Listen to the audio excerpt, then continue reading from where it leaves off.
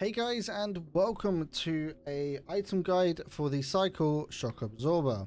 This item currently has a weight of 6 and can stack up to 10 per stack, and has a K-Marks value of 759 to the traders. And now, where to find the item?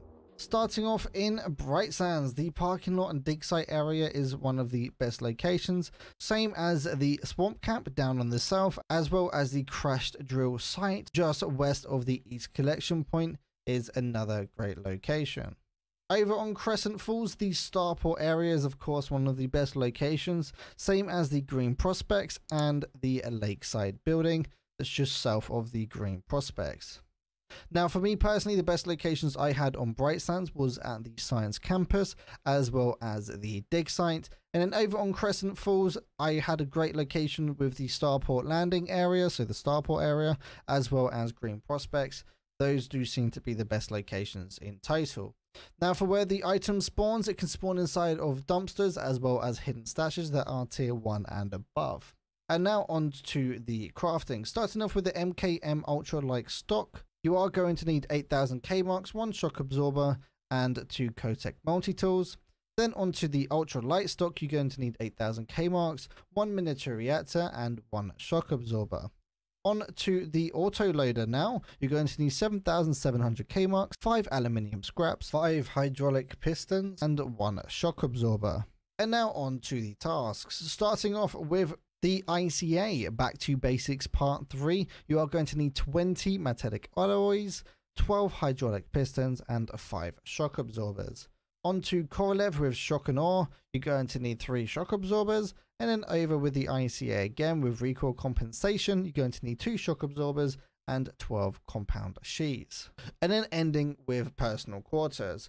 With the generator, the supply crate, the 5th upgrade, the second one out of the 2, you are going to need 33,867 K-Marks, 1 shock absorber, and 14 magnetic field stabilizers, as well as 26 ICA scripts. Then with the 7th upgrade, the first out of 2, you are going to need 84,545 K-Marks. You're going to need 6 shock absorbers, 8 Kotek multi-tools, and 58 ICA scripts. And then on to the stash size, the 6th upgrade, the first out of 3, you are going to need 53,515 K-Marks, 9 meteor fragments, 2 shock absorbers, and 38 Korolev scripts. And of course, don't forget to check out the TheCycleFrontier.Wiki. This is the official Wikipedia for anything to do with the cycle. On the left here, they've got all the standard kind of information. So you got all the gear, how to craft it, all the wonderful stuff. Over to the right where it says companion sites, you have the interactive map, item tracker, weapon calculator, and loadout generator. And they're also developing an app at the moment. So in this case, we're going to click on the interactive map and then type in shock absorber, which we've done just here. And if we click on the little searching icon, you can see right here, these are all of the spawns for the shock absorber.